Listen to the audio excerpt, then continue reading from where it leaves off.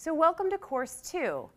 If you haven't been around from the very beginning, we are going to work on our problem-solving method in these problems. You'll watch Dr. Hafner's videos, and then we'll go through some problems and give you some practice.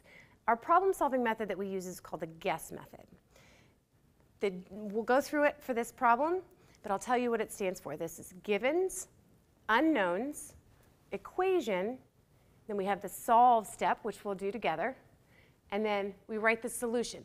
Box it and make sure you put units. So we'll go through that process every time we do a problem, and hopefully that'll give you some practice so that when it's time for you to solve your problems on your exam, then you'll have a method. So we're going to work a problem. We've moved from linear quantities to quantities that are moving in circles. And for this one, we're doing angular quantities. So we're going to talk about things that are rotating. And so the first problem that you're going to work with me is about a piece of dust on a CD. You may not know what that is. Ask your mom, your aunt. So we've got a piece of dust on a CD, and the spin rate is 500 revolutions per minute, or RPMs. The piece of dust is 4.3 centimeters from the center, and we want to know what the total distance traveled by that piece of dust is in 3 minutes. We're assuming it stays on the CD. And we're assuming that it's a constant speed, that there's no acceleration. So here are our givens. We write our units on this givens because these aren't your standard units. Standard units of angular velocity are radians per second, but we're going to leave this like this, and you'll figure out why in a minute. We've got our time. It's not in seconds, but we're going to leave it in minutes. And we've got our radius. Our r is our distance from the center, which is, we're going to put that in meters, 0.043 meters. It's 4.3 centimeters. The question asks us to find the distance traveled by the dust in 3 minutes. So we write down our equations, and I'll have these ready for you. We need the equation for circumference. And we also need this new equation for angular velocity that looks remarkably like linear velocity, but with different symbols.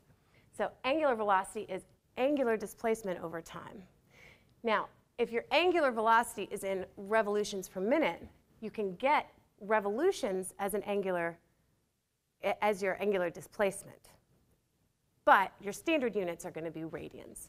So let's figure out what's going on. We need to find the distance, but we want to first find what our angular displacement is in revolutions. So we're going to solve this for angular displacement, and we get 500 revolutions per minute. We've got 3 minutes.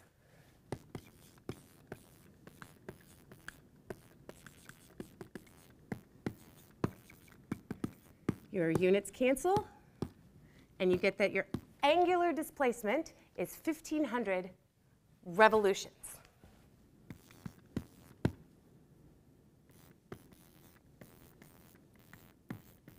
So 1 revolution is 1 circumference. And so now we're going to use the second equation, and we're going to plug in that we're going 1,500 circumferences, and that will tell us how far our piece of dust has traveled.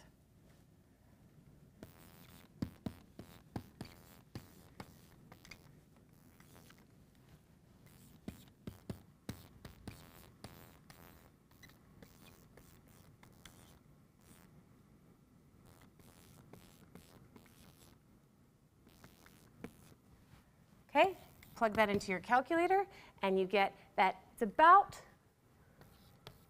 405 meters. So take your answer, put it over here in your solution box. It's actually okay for you to just box it wherever it is, but I'll always have the solution written over here so that if you're just checking, you'll know where to look. The answer to this goes in the solution box. That's your final S, boxed with units. Remember to use that problem-solving method every time, and it'll become second nature to you. Look forward to the rest of the problems.